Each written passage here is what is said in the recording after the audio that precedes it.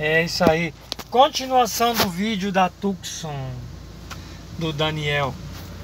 Galera, não é brincadeira. Km2 funciona de verdade. Quem não conhece tá perdendo, tá perdendo? Tá perdendo dinheiro, tá perdendo tempo. Verdade. Corre que o negócio é bom. Você até me perguntou sobre consumo.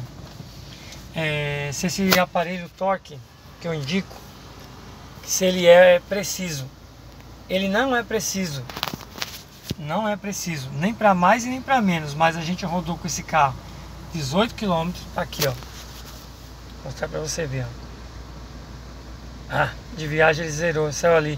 Mas a gente rodou 18 km, você testifica isso, né? Sim. E ele fez uma média, galera, ó. Ele fez uma média de 9 km. Não acabou a gasolina ainda, tá, né? Funcionando, cara. Tá funcionando, com o ar-condicionado ligado. O seu carro perdeu a força?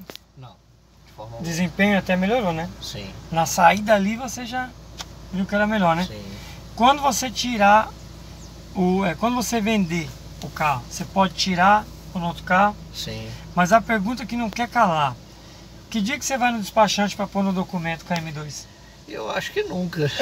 Só vai saber o dia de amanhã se eles vão cobrar por isso também, né? Se tratando de Brasil. Meu Deus do céu. Mas não vai precisar pôr no documento. Não, vai não. Por quê? Porque tá usando a mesma gasolina. Aí a pergunta que não quer calar também é a seguinte: como é que agora o carro está injetando menos combustível? Acabou a gasolina. Como agora o carro está injetando menos combustível e está andando mais e economizando mais? Manda os engenheiros que desenvolveu o carro responder essa pergunta. Porque eu não sou engenheiro. Fiz um trabalho de engenharia, mas não sou engenheiro. Mas está dando trabalho Km2, então. Tá, vai dar dor de cabeça para os montadores. Galera, Km2 para o Brasil. Telefone é 011 95708 7471. Galera, pode confiar? 100%, pode confiar. Não é gambiarra, não? Não, de jeito nenhum. Pedaço de cano? Não, é muito bem caprichado. É muito mais que um pedaço de cano, muito né? mais, pedaço de cano que dá resultado. Eita, coisa linda!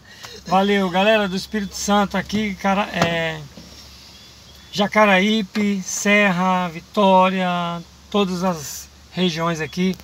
Muito obrigado, agradecido mesmo. Estamos finalizando aqui o vídeo e os trabalhos aqui por aqui. Ficamos uma semana. Quem teve a oportunidade foi abençoado. Quem não teve vai ter que esperar a próxima oportunidade para viver a economia do Km2. A gente está trabalhando para isso. Valeu? Obrigado, Daniel. Obrigado. Quantos quilômetros você rodou? 18. Não, para vir aqui. Para vir 160. 160 quilômetros ele rodou. Pesquisando, né? Pesquisando, sim. Se não fosse de verdade, ele ia vir 160 quilômetros. Não, de forma alguma. E chegando já ia ver que o negócio não é muito assim, falando melhor ir embora, né? Km2 para o Brasil. Valeu, galera. Um abraço para todos.